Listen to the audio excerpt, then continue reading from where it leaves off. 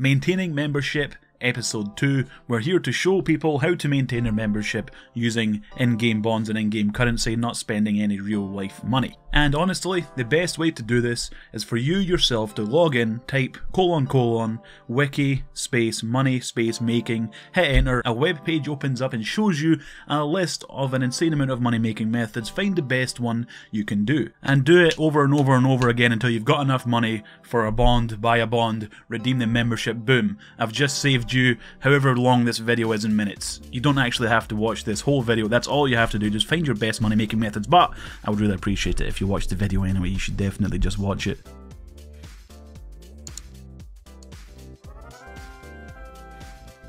Last week on maintaining membership, we fire-striked some dragons, cut some logs, and done some hardcore parkour. This week we're doing a whole lot more. We're back week 2, day 2. We actually didn't play on day 1 on the Monday. Yesterday, didn't touch the game. And we're on our way to complete Priest in Peril because I want to access the swamp area. Continuing the theme from the last video and from the original Escaping Free-to-Play series, I'm playing this game as a casual player while trying to also make money. So even though overall it is a money-making guide, technically, it also has some progress elements. I just want to show that it is possible to play casually while also maintaining membership with in-game currency and bonds. Are those empty bottles of gin?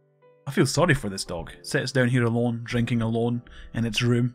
Oh wait a minute, it sounds like me. Quest complete, we can now enter Mauritania. And the first thing we're going to do is grind out some agility. Anyone who's playing this game and is a member should train agility. It's not very fun, but doing rooftop agility gives you good agility XP and marks of grace, so you can finally get a graceful outfit which helps you run around the world without losing as much energy. Now we're on the way to start the Nature Spirit quest. Completing that unlocks a money making method in this swamp that I want to experiment with. There it is, complete. A decent amount of XP actually. And now using our blessed silver sickle we can spawn in this Mortmire fungus here on the logs. It costs prayer points to do so, but we can harvest them and they're worth a decent amount of GP. There's a few downsides to doing it right now, however. The bank is really far away, I don't have access to the fairy rings, and I've got no prayer potions to recharge my prayer. I have to go back to the Nature Spirit's grotto to recharge my prayer points, and the bank's on the other end of the swamp. It's not ideal to do this moneymaker just yet. So we will revisit this once we've unlock the fairy rings by completing the fairy tale quest part 1 and starting part 2. Day 8, we done a couple of quests, done a little bit of agility, no big deal, we weren't on too long. 100 marks of grace. I can get 1, maybe 2 pieces of the graceful outfit which still help in recharging your run energy, so maybe I should go buy some of those bad boys. Level 50 agility, that's it. I'm done with agility for these 2 weeks, no more. Let's buy the graceful cape and some graceful legs. That will use up my 100 graceful tokens. This shop is found in Birthrope under the pub. There's a trapdoor to climb down, and the shop also sells something called amylase. You can trade in your graceful tokens for a box of amylase. It's 10 tokens for 100 amylase, and you can sell it on the Grand Exchange, which means each graceful token can be worth around 12 or 13 KGP. They're actually fairly valuable. It's definitely worth getting your graceful outfit first, then buying amylase, but if you're in a very tight spot and your membership's about to run out and you've got a bunch of graceful tokens, it could be worth trading them in for amylase, selling it on the Grand Exchange, and buying yourself a bond. With the 100 marks of grace I had, I could have traded them in for roughly 1.3 million GP. I'm going to buy a candle, use a tinderbox to light it, go down into this dungeon, go down these stairs, cut this web with my scimitar and pick up these boots of lightness. Putting them on actually reduces your total amount of weight, which aren't as good as graceful boots, but they'll do until I get them. This dungeon can be found in this area on the map. I fancy training my combat stats, so I'll do it with Slayer. I've almost got 40 defense, I can almost wear that coveted ruin armor. I have spent a couple of 100k on ruin armor, ruin boots. I'm fairly kitted out for the level that I am. Now I've got to slay like 150 ice warriors. How exciting. I just got 40 strength, I've got base 40 melee combat stats, that's okay. Now I can do some more quests and do some more quest bosses, including Fairy Tale Part 1 that has a boss at the end, so that's why I'm kind of training combat in preparation for it. But it's getting late, so I'm going to do an AFK money making method that I showed off in the last video. Stringing new longbows, buying bowstring and unstrung new longbows, stringing them together for about 400 kgp per hour, and it's AFKable. You do need 70 fletching. So day 10, we got our graceful set, we got some rune armor, we done a little bit of slayer, we done a little bit of fletching. Day 11, I just finished off the bows, and as you can see, we made about a 300 kgp profit, and it took less than an hour. Before I unlock the fairy rings, I need to complete jungle potion. There it is, done. And the lost city quest. There it is, done. Now we can start Fairy Tale Part 1. Fighting the quest boss here, Tangle Root, was one of the reasons why we decided to level up our melee stats, so we could wear some decent armor with our magic secateurs, the little green things, because you're not allowed to use a real weapon. Part 1 completed. It's definitely a quest worth doing. You unlock one of the best travelling methods in the game, the fairy rings, and you get a good chunk of farming XP to skip the initial farming levels, which is incredibly useful. Now let's start Part 2. I know so far this money making guide doesn't really seem like a money making guide, instead some crappy progress video, but I promise we're getting there, slowly but surely. We've reached the point in the Fairy Tale Part 2 quest where we have unlocked fairy rings. I can't actually complete this quest, it requires a higher thieving level, a higher farming level, and a higher herblore level, all of which I cannot do, so I can't complete this quest. There's no point in continuing with it anyway, because we've got the fairy rings. I'm testing out picking Mortmire fungus using prayer potions and not praying at any altar, and just using the fairy ring nearby in the swamp to go to the bank. The way I'm doing it is I start off in Xanaris Bank with a prayer potion or two in my inventory along with my blessed silver sickle. I use the fairy ring code on the screen to travel to the swamp, run west until I have these 3 logs in a triangle formation, stand in the middle, cast bloom, and pick up all the Mortmire fungus. Once I've got a full inventory or I've run out of prayer potions, run back to Xanaris, use the bank, rinse and repeat. Because of my low prayer points and I'm having to use prayer potions instead of praying at an altar, I'm actually only making roughly 150k per hour. It's actually really bad. Making bowstring is better money making than I'm doing right now. I'm still making profit technically, so it's still benefiting my journey to getting a bond, but if I can make bowstring or even make yew longbows for better money, why would I do this? Right now this method isn't good, but it can be better. I have a 2 mil cash stack. I'm going to spend half of that on prayer experience. 343 Dragon Ball. We're heading to World 330 Remington Playground House portal because there's hosts. We can enter a host's house and use their altar. So there's an NPC right outside the Playground House portal that unnotes your bones for you. It costs GP, that's why I've got my cash stack. So you unnote an inventory of bones, go into a host's Playground House, use the bones on the altar, and rinse and repeat, really. Pretty easy, pretty insanely quick prayer experience. The bones got me 48 prayer, that went from 22 to 48. I've unlocked all of the protection prayers, so that's a pretty good investment. Prayer is a good investment in general, so don't be afraid to spend a little bit of GP on it. I've got 31 bones left, not enough to get me a level, so I'm just going to sell them back on the Grand Exchange. And once again, something I've done a lot in the last video that you should definitely go watch, by the way, if I haven't said that before. Stringing yew longbows, it's an incredibly good money making level for low level members. It's about 400k GP per hour, and it's a second monitor experience, or a tabbed out experience, whatever you want to call it. It's super AFKable, so I can go watch YouTube videos or play another game or something while making some GP. So for day 11 we just done some quests, tried out some Mortmire fungus money making method, done a little bit of prayer, done a little bit of fletching. It was pretty chill all in all. I tried out the Mortmire fungus money making method once again, using the exact same method but with more prayer.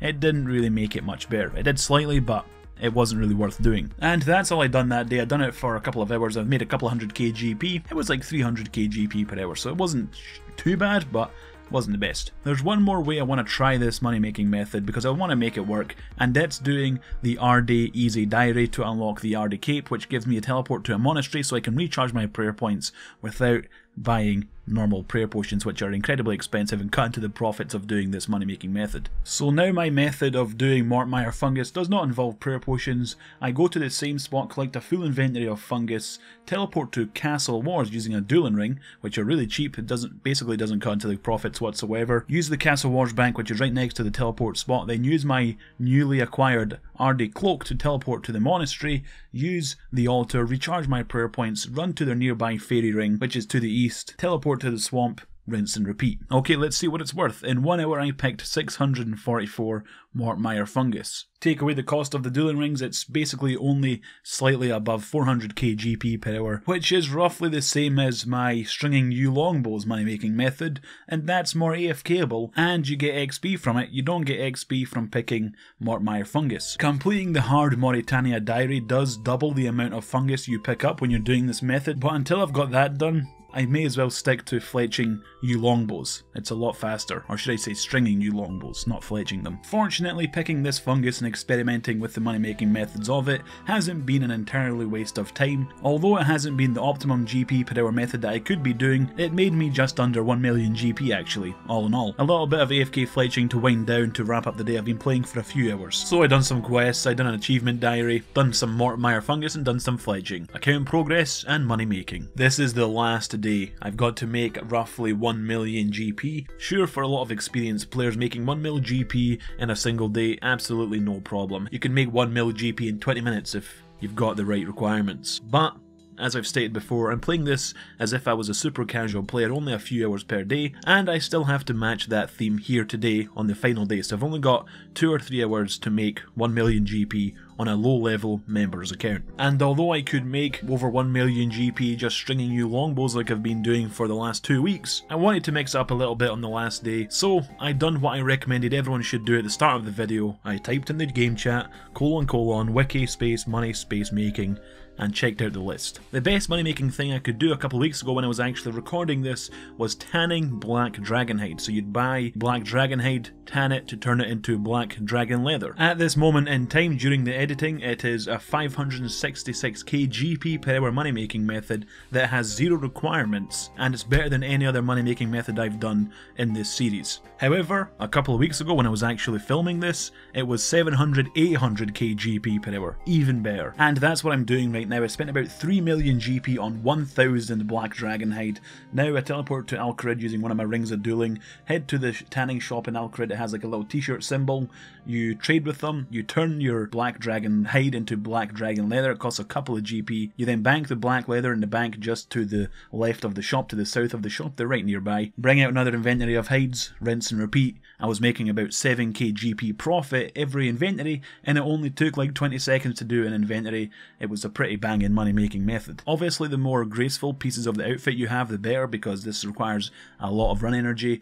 The higher your agility, the better, and it might even be worth using stamina potions to help you run back and forth so you're never walking like I'm doing right now. I sold the leather I made for a decent amount of profit. It was a couple of 100k GP in just 30 minutes or so. I bought even more hides. It's time to go back. I actually timed it for 30 minutes and I made about 300k profit in 30 minutes, which means I was making about 600k GP profit per hour, and that was me being impatient in the Grand Exchange. Because I've only had like an hour or two to make this money, I didn't wait for things to sell or buy on the Grand Exchange. If you're patient and you put in buy offers for a lower price and put in sell offers for a higher price and just wait, more often than not you'll make more money than you should have if you were impatient. And doing this method, I have made more than enough money to buy myself an old school bond to redeem to have myself another 14 days of membership. So in 14 days I made decent account progress playing as a casual player, maybe 1, 2, 3 up to 4 hours per day. I would mix up. One day I would only play for an hour,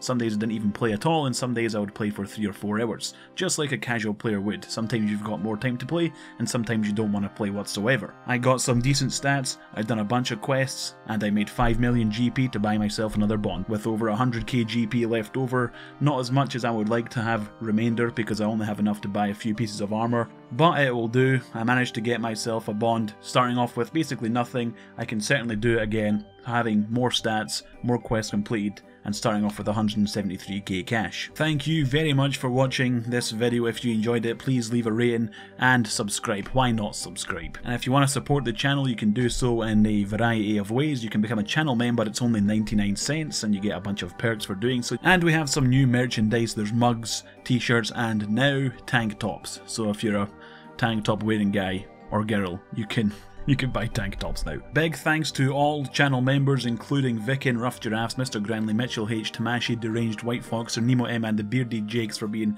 high tier channel members. And I have a second channel. There is a link on the screen right now. It's the one below my main channel. Check it out, subscribe to it. Thank you very much.